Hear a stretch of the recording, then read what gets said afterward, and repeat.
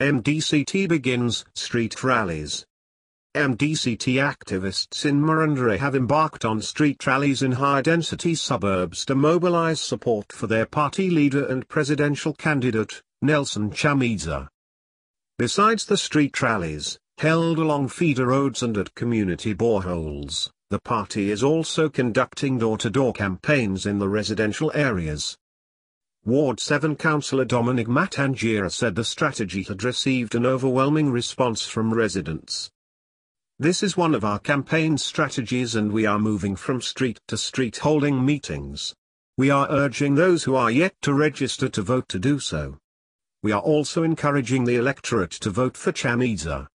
The response of the street meetings by the residents is overwhelming. They are coming out to listen, with some even offering stools and benches for people to sit. "We started last week and we are in the 7th Street in Chamisa," he said.